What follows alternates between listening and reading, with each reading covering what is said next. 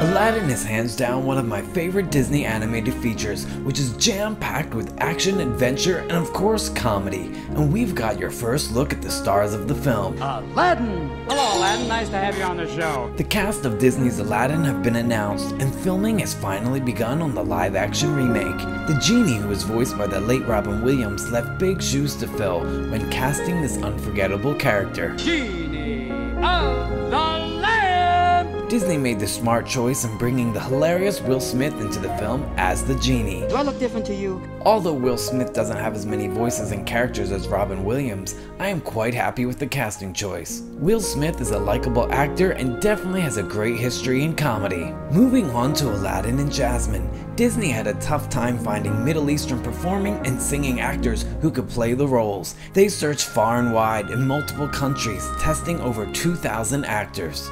Meet Mina Masad, who will play the bread-stealing thief Aladdin, and of course Prince Ali, who was created by the genie from Aladdin's wish. Masad was born in Egypt and raised in Canada, and became one of the lucky actors to score the coveted role. With big trusting warm eyes, Mina looks like he's ready to capture Jasmine's heart. A Disney princess is a huge honor, and Naomi Scott will play Jasmine, who is absolutely beautiful and was last seen in the Power Rangers movie. She's a tough girl who wants to follow her own heart. Jasmine is one of the few princesses to not have her own song. Do you think she deserves one in the new remake? Leave your comment down below.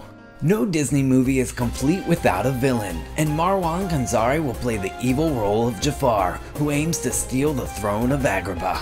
Marwan is much better looking than the animated version. You could say he's hotter than the Agrabah desert. Who else is Team Jafar? Numan Akar will be playing Hakim, who is one of the royal guards who are always after the street rat Aladdin. Personally, I think he would have made a much better Jafar with his narrow face and nose. Naveed Negahban will be the Sultan of Agrabah, who is Jasmine's father. Naveed looks great for the part, as a much more believable father, without the overly round and pudgy body proportions that the animated character had.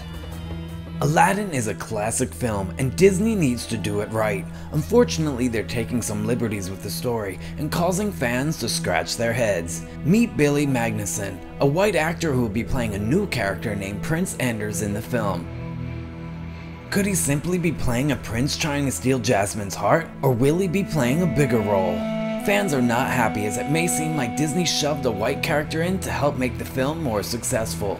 Let's hope this news is blown out of proportion and the storyline stays true to the 1992 original. Like Abu and Raja and the Magic Carpet, Iago will be a CGI character. Gilbert Gottfried originally voiced Iago perfectly as an obnoxious loudmouth bird. I can't take it anymore! It will be very interesting to see who Disney chooses to voice Jafar's evil little buddy. Another big question is, will there be songs in the film? Of course, your wish is granted, as Aladdin has some of the best Disney songs ever, and the actors Disney set out to find were required to have vocal chops. Alan Menken will return to score the film, and the iconic songs with Howard Ashman and Tim Rice will be featured, alongside two new songs from La La Land's Benj Pasek and Justin Paul. Aladdin is being directed by Guy Ritchie, who said his primary interest in the film was because it was the Disney story he was closest to. He said, "My stories are really about street hustlers. That's what I know how to do, and Aladdin is a classic street hustler who makes good."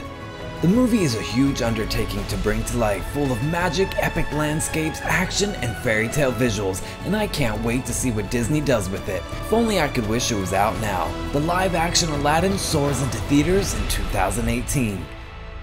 We've got lots more movie news coming your way, so hit that subscribe button. For my first wish, I wish you'll watch more of my videos by clicking here. And my second wish, you click that subscribe button.